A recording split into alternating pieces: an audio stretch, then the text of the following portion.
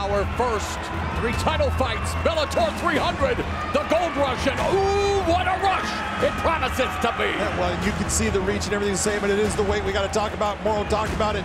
Ilima Lei was unable to make that 125-pound limit for the flyweight title, so at 126.6, she can win, but she cannot win the title.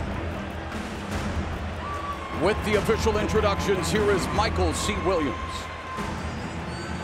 Ladies and gentlemen, good evening, and once again, welcome to Bellator 300 Live on Showtime. We open the night now with 5 5-minute rounds for the Bellator Flyweight World Championship. Tonight's world title fights are under the auspices of the California State Athletic Commission, Commissioner Peter Villegas Chair, Executive Officer Andy Foster. And now, first, introducing the blue corner. At 5'4", weighing in 126.6 pounds, Bellator's first ever flyweight champion, now at number 2 in the rankings, stands with 13 professional victories, 2 losses. Originally from Honolulu, she fights out of San Diego, California, presenting the Kingdom of Hawaii's Waihine Toa, Ilima Lei, the Eliminator, MacFarlane.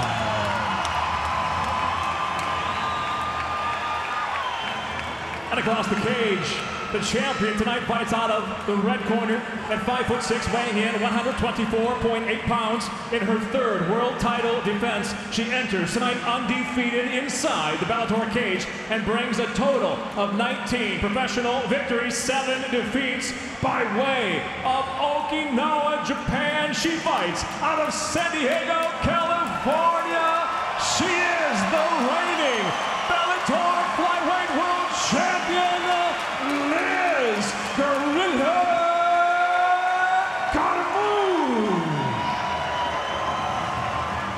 And the referee in charge of the action, Blake Grice.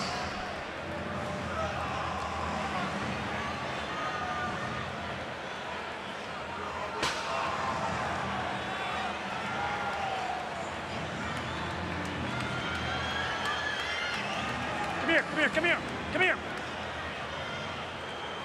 You'll know the rules. I do expect a clean fight. Obey my command. Protect yourself at all times. Touch gloves if you want. Good luck to you both. Bellator 300, the 3rd flyweight champion, Liz Carmouche, set to make her 3rd title defense against the inaugural champion, Ilima Lei-MacFarlane, who has never lost by knockout or submission. You ready? You ready? Fight! The bell and round 1 scheduled for 5.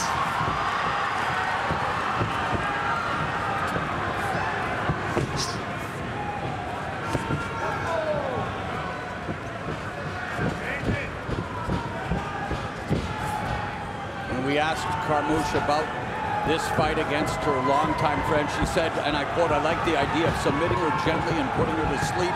No harm, no foul. We can both smile afterwards, rather than coming out battered and beaten. But knowing the 2 of us, we're going to come out battered and beaten." Close quote.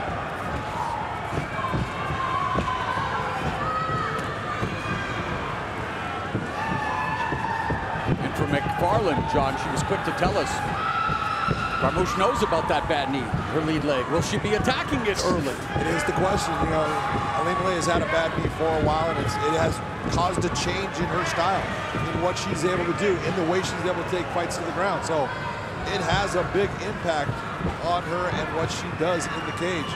We'll see what happens, but she believes that Liz Carmouche does not take getting hit very well. She believes that if she can put her hands in the middle of Liz Carmouche's face, it's going to change the way Liz is approaching this fight. Carmouche boasts victories over 3 women to hold major MMA titles: Valentina Shevchenko, Jessica Andrade, and the woman she beat to become Bellator champion, Juliana Velasquez, looking to make it 4 tonight against MacFarlane. Carmouche 8-2 since dropping down to the flyweight division back in December of 2017. This is the division that is made for Liz Carmouche. 125 pounds, she's made for it. 135, she was a very small 135er. She's always been physically strong. She's gifted, she's got fast hands.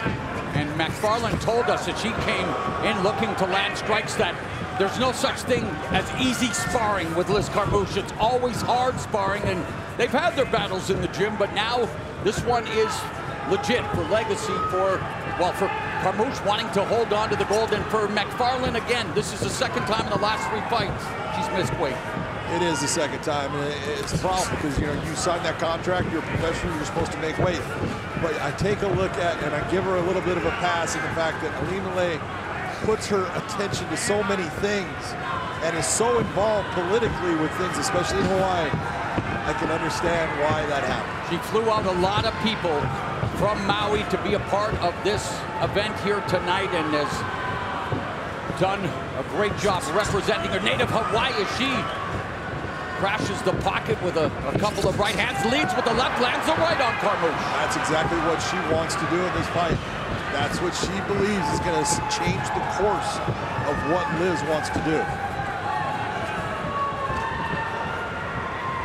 Now, a lot of people thought that this would also be something we'd see for a long time, the fact that these two do know each other so well, and would it be a big feeling out process? And when it comes to the feeling out process, John, there's a lot more to it than just its literal connotation. Well, there is, but you do figure that, and see, this is where it gets into it. Josh talked about, you know, when you have someone that you have trained with, you know how hard they hit. You know all the things about what they're good at, where they're not, where you think you can take advantage of them. But it's also, these two have not trained together for years now. Right. So it has been a while, and they have both changed a little bit, so there's going to have to be that feeling out process. This arena, the Pechanga Arena, shares the same parking lot with the gym that Liz Carmouche honed her skills at, and for MacFarlane, owns her own 10th Planet franchise in Oceanside. But yeah, they haven't trained for years together. In fact, Carmouche moving to Tennessee from San Diego with her young family and training in Virginia Beach.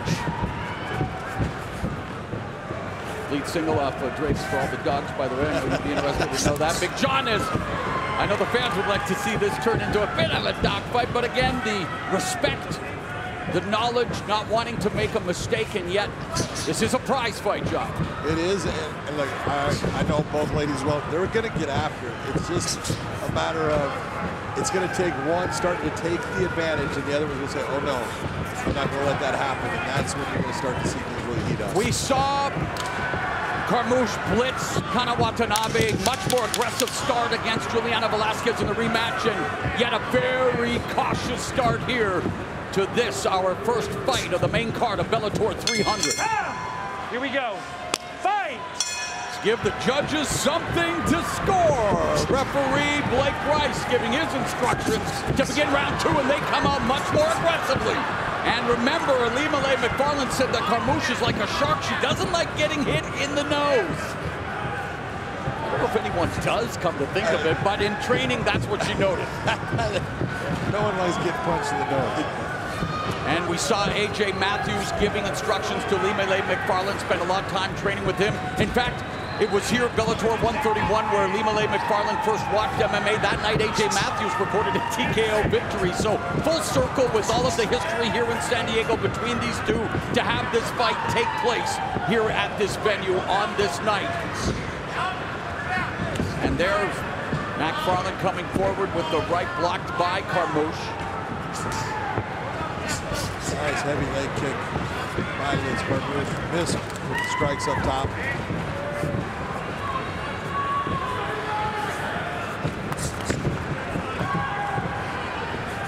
Those are the moments when you're seeing Ilima Lei make that kind of bull rush forward. That's when Liz just needs to use her footwork, step off to the side, pick a spot, and attack it. First round was very close statistically because, again, as the referee mentioned, give something for the judges to score. John, how did you come up with a score in that first fight? I'm just being honest. I just thought that MacFarlane was just a little bit busier, not much. Oh, nice 1-2 from Carmouche. Landed, in my opinion, just a couple more shots, and there wasn't anything that was telling by either.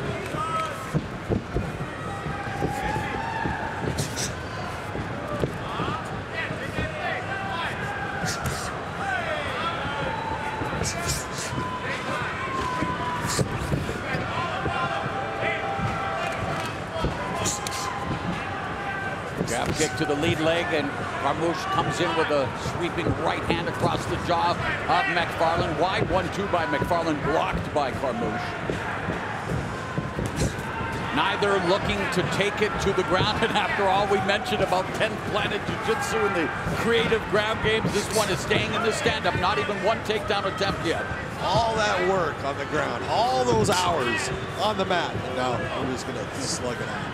And in fact, MacFarlane, day before the fight was announced, with all that was going on with the fires in Maui, she's just been elevated to a BJJ black belt, starting at this camp.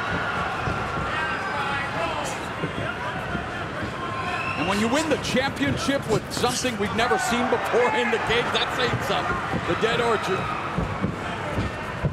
Ilima Lei has always been a very good ground technician. I think both women look at it like, I know how good the other one is on the ground. It's going to be very difficult for me to get an advantage there. And I think that's why you're going to see this thing actually staying in the stand-up. Carmouche has already taken 20% of MacFarlane's purse because of MacFarlane missing weight. So now we'll see it pick up here in the clinch. And the right hand by Carmouche bouncing off the face of MacFarlane. There's a couple of shots landed by both there, but the best one being by Liz Carmouche. And now Carmouche from the southpaw stance, walking down MacFarlane in circles, leaving a lot of open area in between those punches is MacFarlane.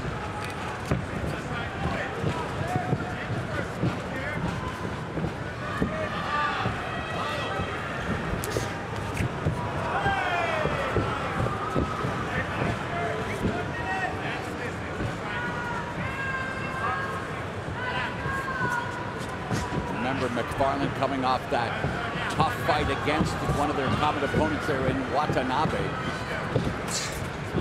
We saw what Carmouche was able to do with Watanabe. Blitzed her. Just decimated her quickly. 31 seconds, I believe. This is one of those performances that we were looking for from Liz Carmouche, because many times she was taking her time. She had to have some urgency, and she went after it and put her away. And she's got the ability to do that. Well, she's, as we mentioned, got the 4 consecutive finishes at the highest level, winning the title, defending the title, and now 30 seconds left in the second. And it remains a sparring session between Liz Carmouche and Ilima Lei-MacFarlane. But at least Liz in this one has elevated the volume of her output, which I think is making a difference in the round 4.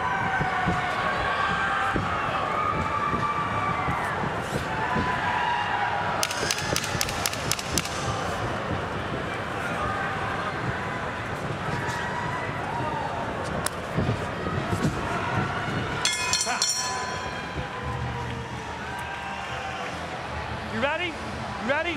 Fight.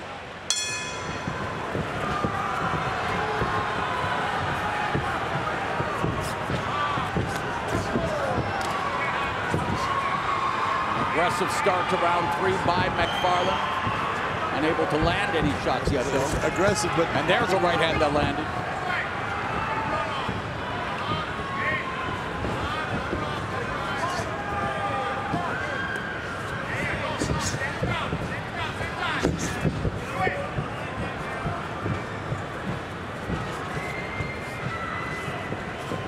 In my opinion, both of them are being too cautious here. You're taking a look and you're saying, I know that both of you have more, go after it more.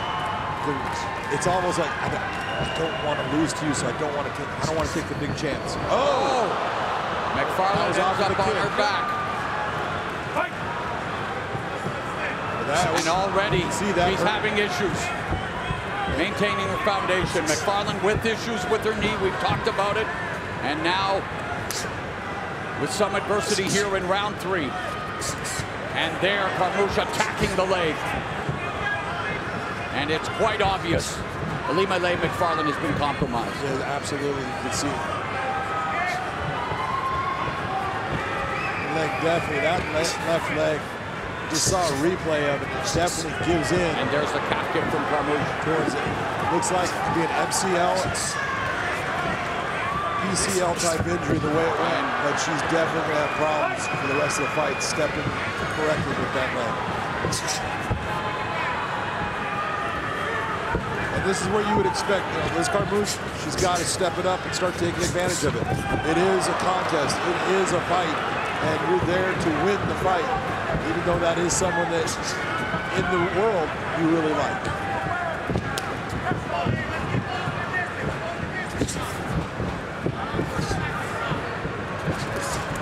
And MacFarlane using a strike to try to change levels, unable to take Carmouche down. And that's what's going to occur when you injure that knee. And that's the first takedown attempt. You don't have that drive. You're not able to push off of it and have the explosion.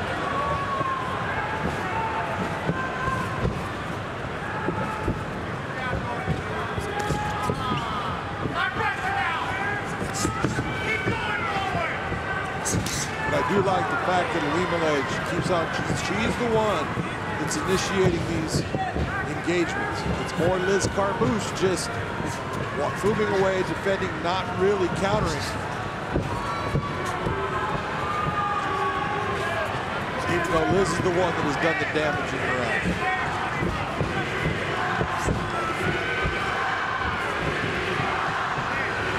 Under 2 minutes left in the third.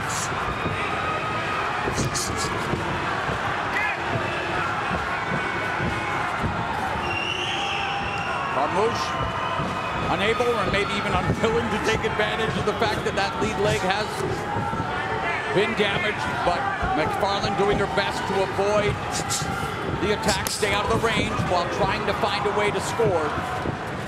Under 90 seconds left in the third.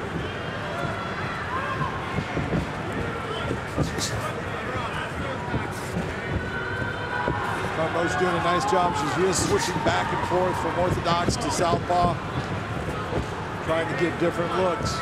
She needs to attack more, in my opinion. She has an advantage. Don't let that advantage walk away.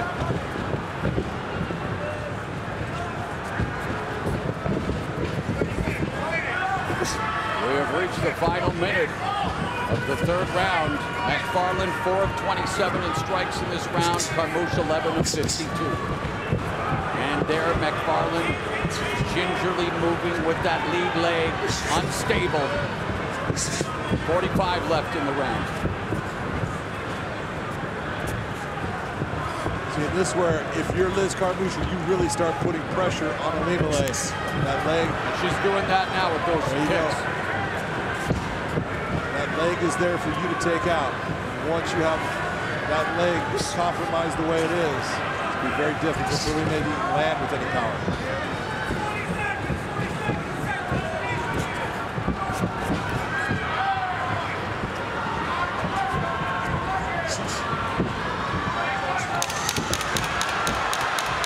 And Ilima Lei-MacFarlane looking for the takedown, but the clock will expire. As we resume action, we've reached the championship rounds.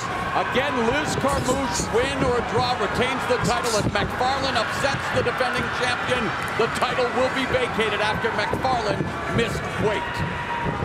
Here's where Ilima Lei just needs to start biting down on the mountain. Start making it ugly. Get after her. Put pressure on her, get inside the range, and start just putting shots on Liz Carmouche.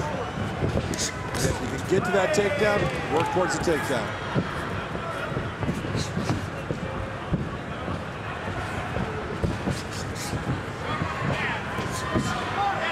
MacFarlane lunging in. Again, that lead leg gets chopped down by Carmouche. But Carmouche doesn't pounce on MacFarlane. You can see, and this is where I said, when it comes to the ground game, they're very close, and both know how good each other is. So why am I going to go to where I believe I and even instead of being in the stand-up where I think I have the advantage. It's actually smart fighting by Liz Carmouche. And again, MacFarlane in the Mari roll, she was dropped by that low kick from the champion Carmouche. So that has become the focus of her attack. The lead leg that has been injured, re-injured, I should say.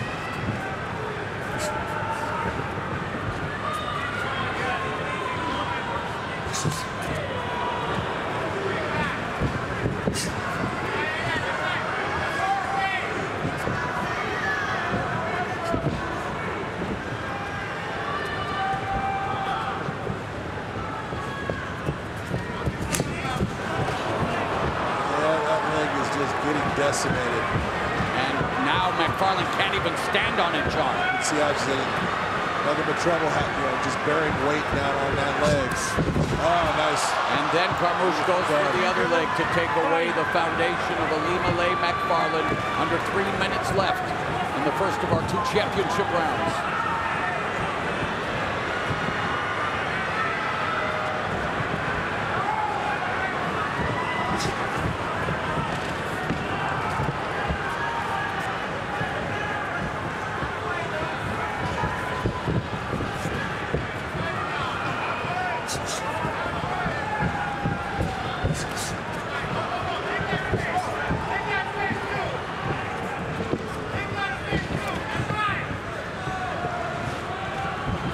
MacFarlane moving forward, unable to find the target.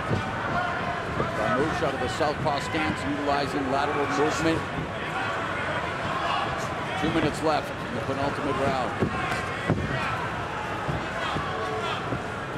And I got to give it up for Ilima Lei-MacFarlane. She's doing everything she can to get after it.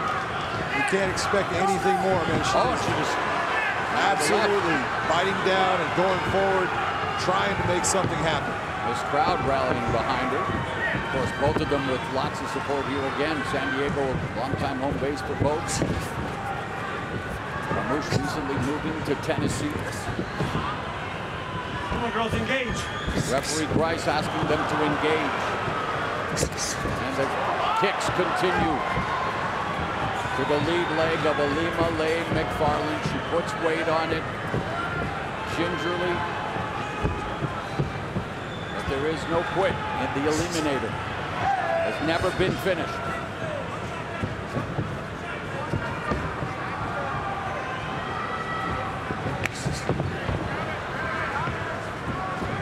Carmouche intercepted that attack by MacFarlane. Final minute.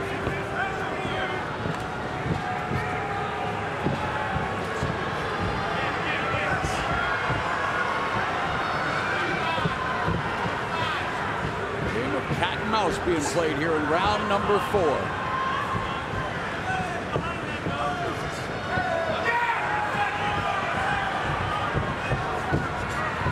See, right here with Liz Carmouche, she's going to go back and look. You can't just sit there and be defensive and not attack. You got to go after it.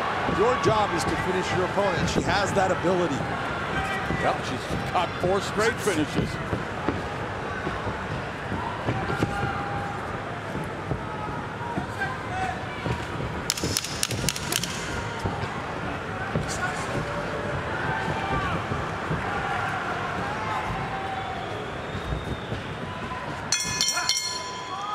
She's a diminished fighter based upon that leg.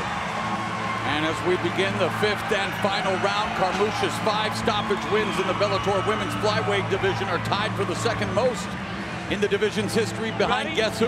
Ilima Lei-MacFarlane, 7. Fight.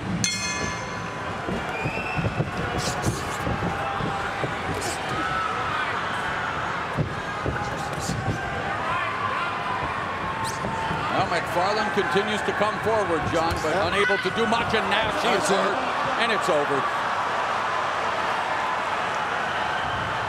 As she is stopped tonight by the defending champ, Liz Carmouche. Let's make it official with Michael C. Williams. Ladies and gentlemen, inside the Bellator cage, it comes to an end. 17 seconds into round number 5. But the winner by TKO, she is still Bellator Flyweight World Champion, Liz Carmouche. And now John McCarthy will speak with the champ.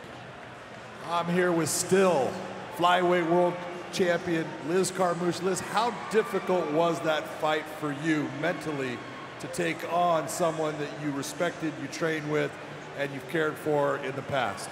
I'd be lying if I said it wasn't difficult. Of course it is. Like, it's a friend, and I know we would throw hard, but that's the last friend. There are plenty of other friends I'd be much better at coming in here with than Ilima.